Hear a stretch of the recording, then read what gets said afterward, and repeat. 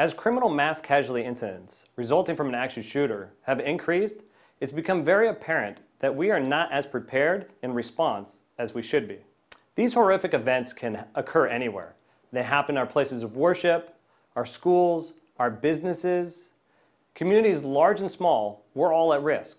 It is imperative that we look at historical data and be critical both of ourselves and the industries which we serve in. There's an outward call for us to work forward. It's imperative that both fire, EMS, and police work together to engineer a system that is not individualistic, but is collaborative. The response solution needs to be manageable, efficient, and most importantly, to use service personnel as experts in their field. It is our ethical responsibility for fire, police, and EMS to work together to achieve the ultimate goal, to protect and save lives. Active shooter events are not new in our society. Quite frankly, they've been around for hundreds of years. But what we're looking at recently is the proliferation of the rapid mass murders, which are 4 or more people killed in 20 minutes. Those have been on a steady increase since the 1990s, and 2012 set an all-time record with 16 rapid mass murders occurring in our society. Although active shooters have been around for hundreds of years, the first widely publicized one was in Camden, New Jersey, where Howard Unruh had walked down the streets for 13 minutes and killed 12 people, wounding 4. A lot of times we look at the Texas Bell Tower incident as kind of the precipitous random mass murder in public, which there Charles Whitman killed 17 and wounded 32. But what we need to look at, the stats are important to look at and to analyze. The wounding patterns and how many people are injured and killed. But what is missing in this is a collaborative effort between police and fire and how best we can bring those resources to bear to save lives. Predominantly, law enforcement has focused just on the tip of the spear when we focus on how do we intercede and interrupt the active shooter. However, we neglect the fact that the timeline of these events have been compressed to where the average time in years 2007 through 2012 is 3 minutes or less. Aurora, Colorado, tragic incident, almost 50 people wounded, 12 people killed, occurred in about 90 seconds. What that tells us is it's imperative that if we want to have the biggest impact on rendering life-saving ability, it's to get our partners from the fire service into the scene quickly. So the key point is that the paradigm has to change for law enforcement. Instead of looking just solely on getting in there, stopping the shooter, which is important, we need to shift and we need to include as a priority getting fire EMS into the scene quickly to render life-saving efforts. In 2007, we started taking a serious look at the various criminal mass casualty events and active shooters dating back to 1949 till present. What we found is over 300 of those events, 93% are over before law enforcement intercedes into the scene. Out of those incidents, only 31 have been documented that law enforcement has had a positive influence engaging the shooter and stopping the killing pattern. With that in mind, we need to look at our overall strategy and work with our fire EMS counterparts and get them into the scene to have the greatest impact in rendering life-saving aid to those wounded in an active shooter criminal mass casualty event.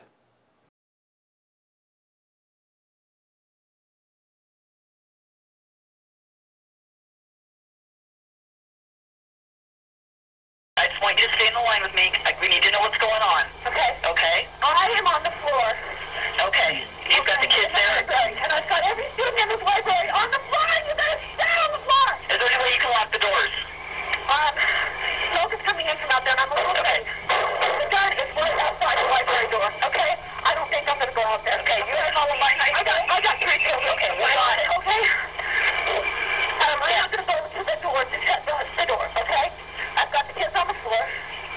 I got all the kids in the library on the floor. We have paramedics, we have fire, and we have police en route.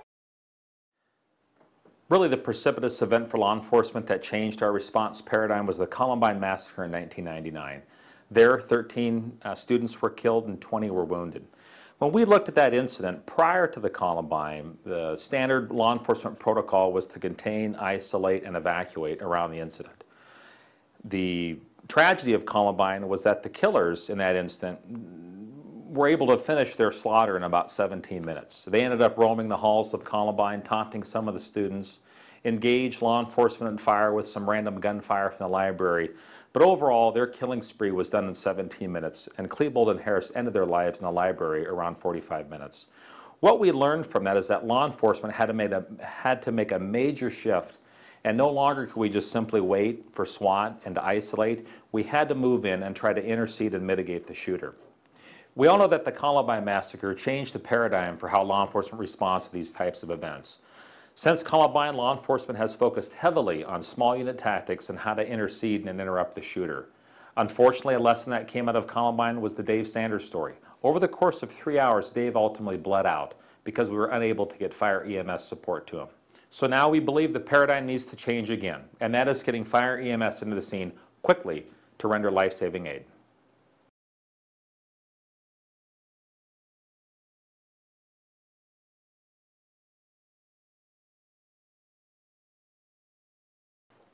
In order to better understand our response in these incidents, we have to take on a healthy dose of statistics.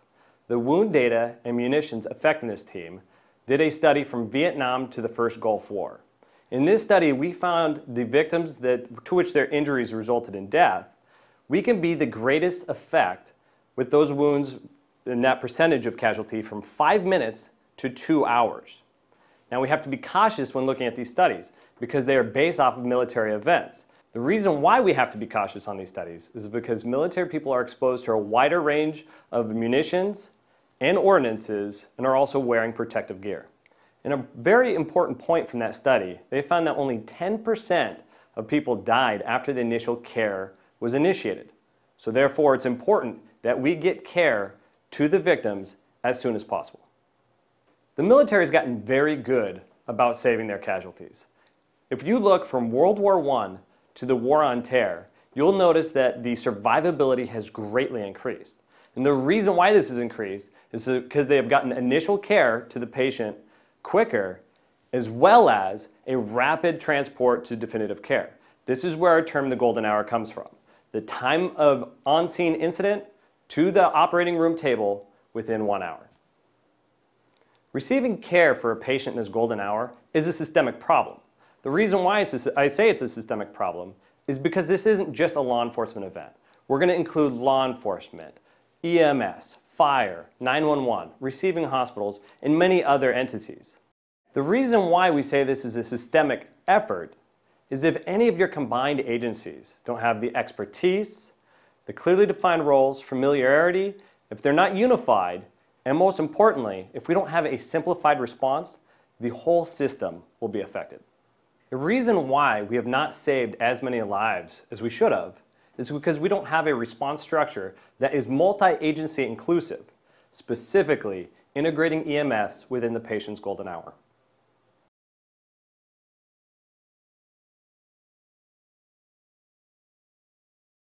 Within the last couple of years, parent agencies to the public safety organizations to which we work in have come out with statements on how they view we should be moving forward with an active shooter response. The U.S. Fire Service Administration in January 2013 came out with a statement. Some of the basic components of this statement to which we need to focus on are a better understanding of ICS with every organization involved. We need to develop a casualty collection point for easier victim transfer. And most importantly, we need to develop a plan, update it, and train annually. In April of 2013, the International Association of Firefighters and the International Chiefs of Police came together and had a statement. The basis of the statement is that we need to strengthen our relationships as organizations, and most importantly, we need to adapt our response. In June of 2013, the International Association of Fire Chiefs came out with a statement. An important point that they made is that we need to be better prepared to work with law enforcement. In June of 2013, the National Center for Disaster Medicine and Public Health came out with a statement.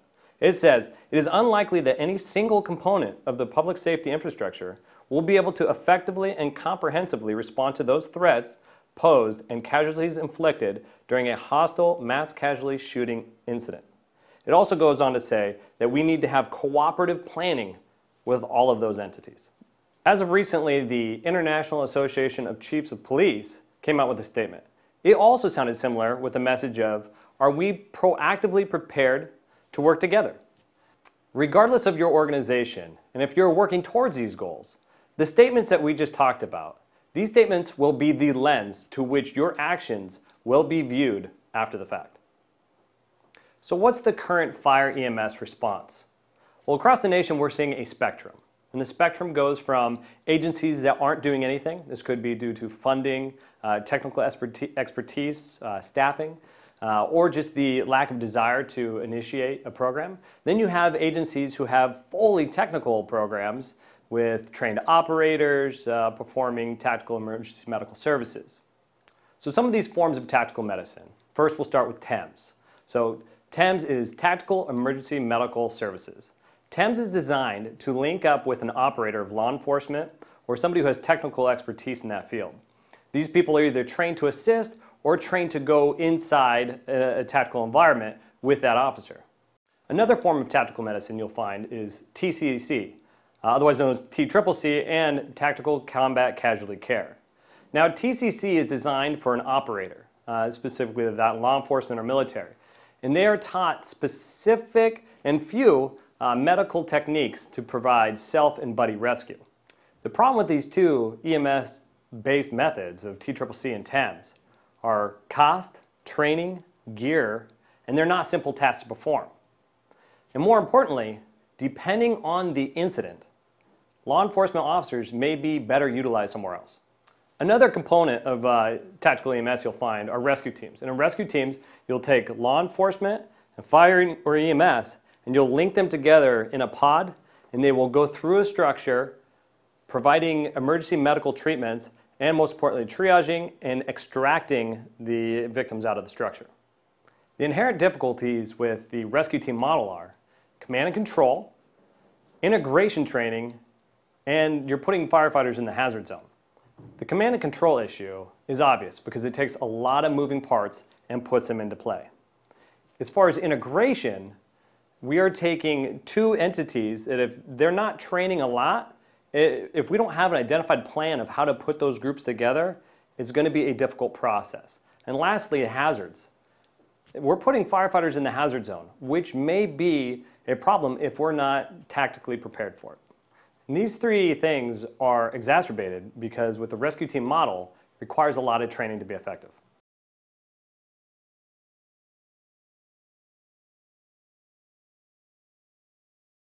And if you're not using a tactical EMS approach, you're going to be waiting for an all clear. The problem with the all clear is after law enforcement enter this hot zone, it's going to take well beyond the patient's golden hour until it becomes clear. So in general, what is the hang-up with EMS responding to a law enforcement event? And the hang-up are the hazard zones. As police enter a structure, that whole entire structure, maybe even extending thereabout, are all going to be considered a hot zone. Well, in fire and EMS, we understand that if we're going to take a hazmat zone, for example, you have your hazard zone, your warm zone, and your support zone. If you're not trained to do so, you never go into a hot zone. And this is the same problem at a shooting scene.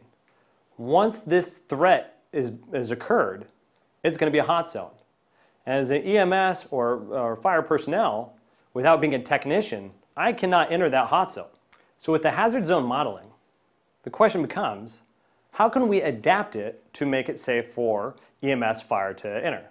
And the way we came about that is if we take a warm zone and kind of bubble it or embed it into a hot zone, it makes for safe transport and safe operations for fire and EMS. In the following part of this presentation, we will show you how we took a warm zone and securely embedded it into a hot zone, allowing EMS to perform their duties with law enforcement security. Because predominantly law enforcement has focused on the team tactics of responding to an active shooter, we've neglected the overall strategy of how best to use all of our resources, both from police and from fire. If we look at the 9 principles of warfare that the military adopts, one of those principles is economy of force, which simply states, are we using our resources to the best of our ability to achieve the overall goal? We've looked to our partners in the military and adopted 2 principles, both the forward operating base and the casualty collection point, as a mechanism to utilize our resources efficiently. Because these type of events can draw a huge law enforcement response, the importance of the forward operating base is an area that we can bring some sort of stability in this chaotic event.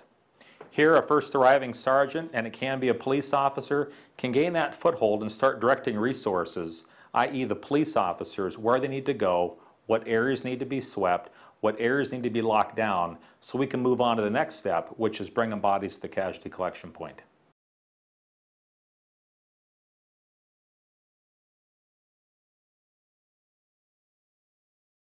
Historically, through looking at real events and through training, we recognize that law enforcement pumps a huge amount of resource into this problem. And what we found through that is law enforcement can just almost in some sense chase their tails, and we're not really sure what's been cleared, what's been swept, where we need to focus our energies at. The forward operating base gives us that initial area of stability where we can best direct our resources, ultimately getting to the next segment, which is bringing bodies and casualties to the casualty collection point. But let's not be confused. The forward operating base is not to be looked at as the command post location or a unified command area. In fact, under NIMS, it would be best looked at as a division.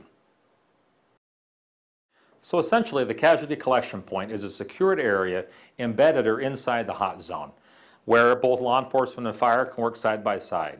Law enforcement is working on providing security for that environment, while allowing fire to provide treatment to the patients.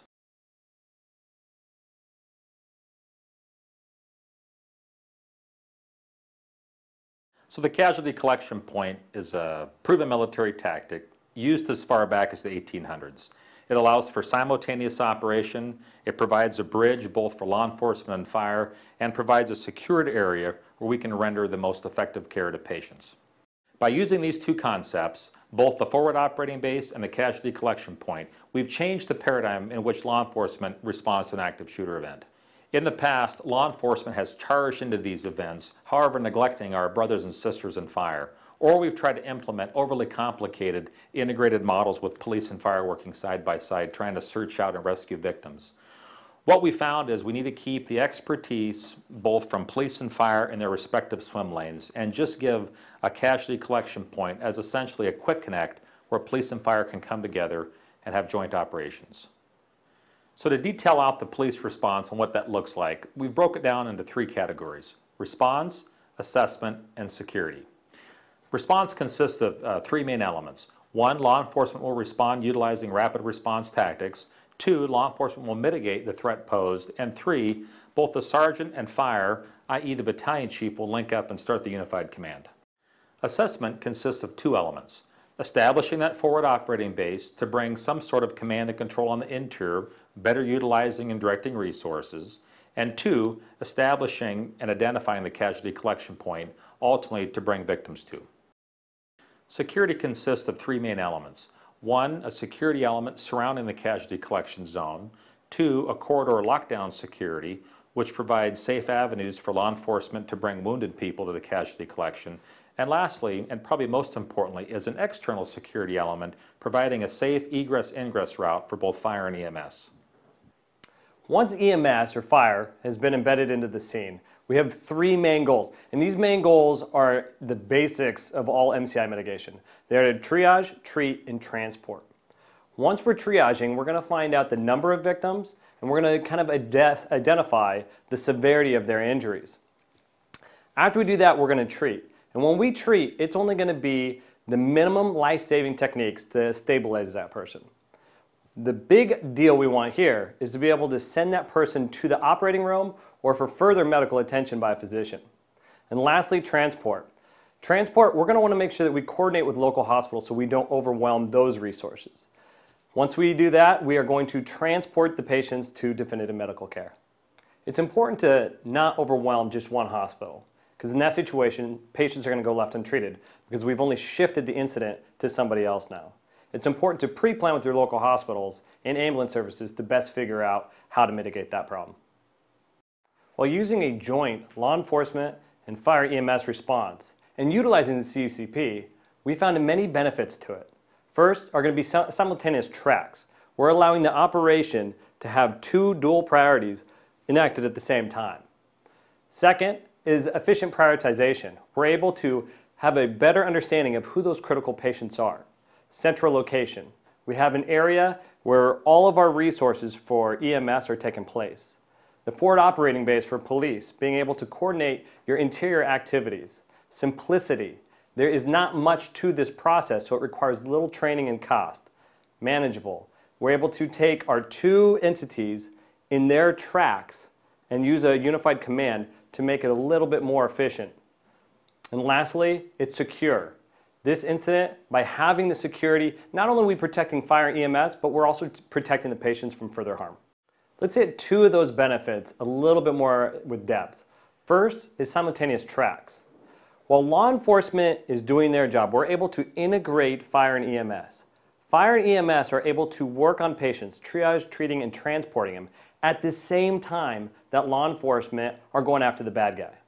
As for simplicity, we are allowing responders to act in their comfort zone and do what they do best, which is being experts in their fields. And also, we're reducing the amount of extensive cross-training. A way to think about the CCP is like a quick connect. We're allowing law enforcement to do their job, and we are connecting or integrating fire and EMS, perform our job, connecting away, allowing law enforcement to continue on with their operations. We need to look at the active shooter across the life-saving timeline, from the point the person's injured till we get them to definitive medical care. These components, the law enforcement response, establishing the forward operating base and the casualty collection point, providing security to bring fire in, and ultimately treating the wounded inside of the CCP, ultimately transporting them to medical definitive care, cannot happen sequentially. These components need to overlap and happen simultaneously. And this is an important advantage of this approach, allowing for simultaneous operations rather than sequential, getting police and fire working together to ultimately save lives. At the onset of the active shooter event, law enforcement and fire will be dispatched simultaneously, and law enforcement will be converging the scene with a heavy amount of resources. The fire department will be staging close to the location, but out of sight, given the lack of intelligence of the shooter, and just for general safety until we can combine resources. This next event is going to be the law enforcement initial entry. As described, law enforcement has arrived on scene. Our fire counterparts are staged in a safe location, but just out of sight of the structure. On the interior, the officers are working in a fashion to isolate and mitigate the shooter. At such time when they reasonably believe the threat has been mitigated, a forward operating base will be established, which allows for law enforcement to better organize and disseminate the resources on the interior. Ideally, inside the FOB, we'd like to have a sergeant kind of act as the team leader in there, but if a sergeant's not available, any police officer can take command and establish the forward operating base. In this next event here, once law enforcement on the interior have determined that the threat has been mitigated or reduced, law enforcement will start to set up the casualty collection point. Clearing an MCI, we need 10 additional ambulance units and 3 additional fire units. Station count right now, 8 red. It's also worth mentioning that the casualty collection point does not have to be in the same location as the forward operating base, although since law enforcement has grabbed a stronghold in that forward operating base, a lot of times that has a tendency to grow into that casualty collection point. So for sake of this illustration, we will start to call this the casualty collection point. Additionally, the second and third and fourth, fifth waves of officers arriving on scene, some of those will continue onto the interior to assist, while others will continue down to fire stage in preparation to protect the egress-ingress route for fire EMS. This next event, which we've titled Victim Transfer, happens when there's enough law enforcement personnel in the interior to provide corridor lockdown security.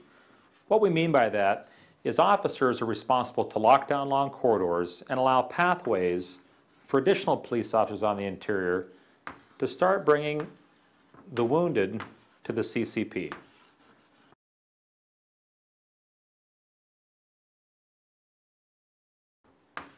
Corridor lockdown security is an excellent way to maximize the resources of law enforcement on the interior as to mitigate us just running around and chasing our tails.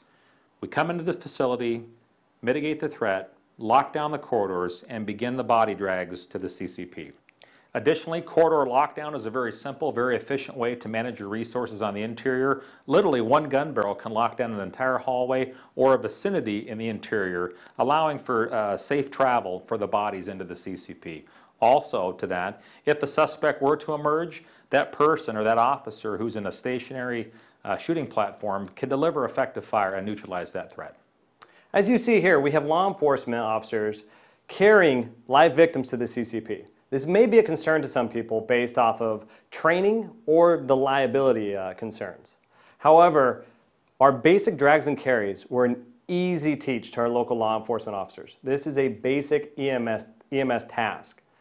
Training law enforcement officers on basic drags and carries is a lot easier than what we used to do of embedding EMS into law enforcement formations. And by the way, the drags and carries that we teach law enforcement are the same drags and carries that we will use to move patients. What happens next is the fire introduction to the CCP.